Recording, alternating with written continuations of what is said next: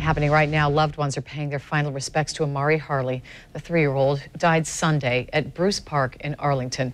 He disappeared during a charity event and his body was found in an underground septic tank. Investigators still do not know how he got inside. Amari is being laid to rest in a beautiful casket that features some very colorful and interesting artwork. His viewing began about an hour ago at the Sarah L. Carter Funeral Home in Northwest Jacksonville.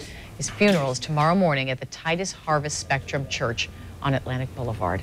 We have several crews covering the tragedy. We begin with Channel 4's Eric Avanier, who spoke to the artist while he was putting the finishing touches on Amari's little casket. Eric. Well, the local artist who painted that casket is Edward Roundtree. He says that when he learned Amari was a huge fan of Captain America, he thought that the ultimate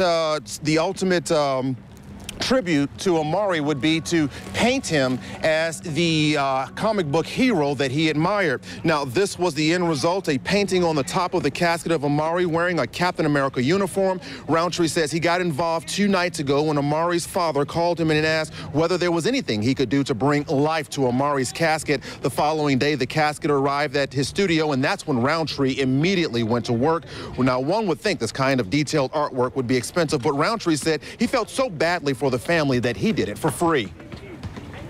Money inspires you to move faster or go harder on a job, but sometimes money can distract you from doing your best work, you know. So some items like this, for instance, it doesn't have a dollar value for me because, you know, you think a couple grand for this and that, but, you know, I wouldn't want to do it. Right now, the family's grieving, and if this could bring them some warmth or some comfort, you know, that's what I'd rather have. Now, Roundtree says this is the first time he has turned a casket into a work of art. Even more interesting is the fact that he has never been formally trained as an artist. Coming up at 10 o'clock tonight, I'll explain why Roundtree is urging other local artists to volunteer their time and effort to such a cause or similar causes. Reporting live, Eric Avanier, Channel 4, the local station.